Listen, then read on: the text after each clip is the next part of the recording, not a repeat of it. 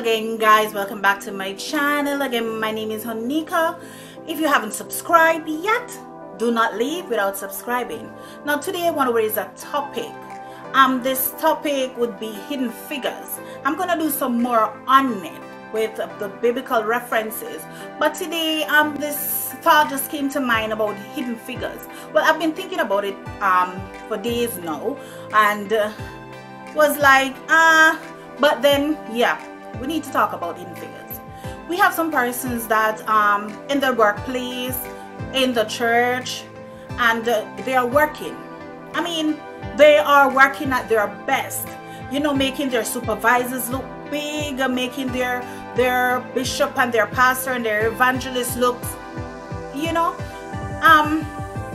when you look at it, these persons are never recognized.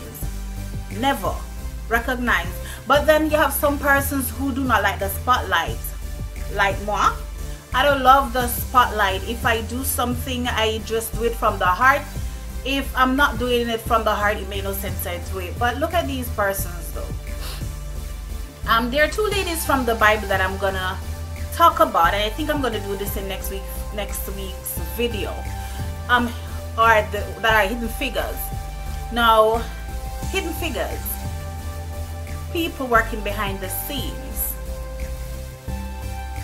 For example, you have an event coming up, and this event you need so many things to be done. You can't do it on your own.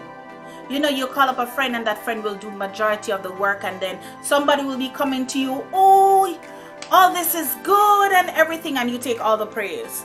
You don't remember that you got help. Yes, this is how some persons are, but I'm just gonna touch a little bit on the hidden figures. Next week I'll get into it. I'm gonna talk about two women in the Bible that were hidden figures. Now today, sometimes when you think about it, you're like, they already did it. We don't, and I tell them thanks. I don't need to go public with it.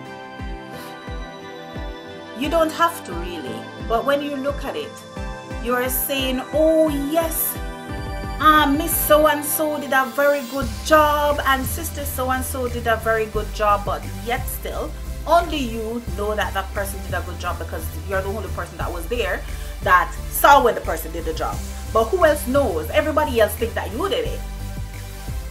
That person is a hidden figure to the rest of the world because they didn't know that that person did all this work. Now, I have been in that situation before. This is the reason why I came up with this idea. I heard the word hidden figures from somebody else, but then they weren't talking about hidden figures in persons per se, or yeah, in people. But then when I think about it, hidden figures can be a person. Hidden figures can be a thing, or, you know, mathematically in computer science, you know, if you're doing programming, if you miss a dot, you can't go further with whatever you're doing. But anyways, as we look today, just a look at the persons behind the scenes.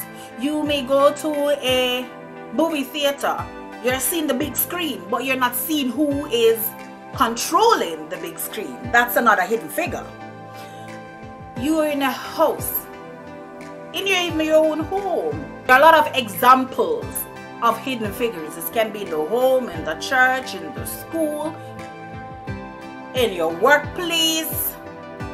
Even if there is an accident and this person came out of their vehicle or came out of the public vehicle and go and help somebody, take them to the hospital, nobody knows that this was the person who actually did it.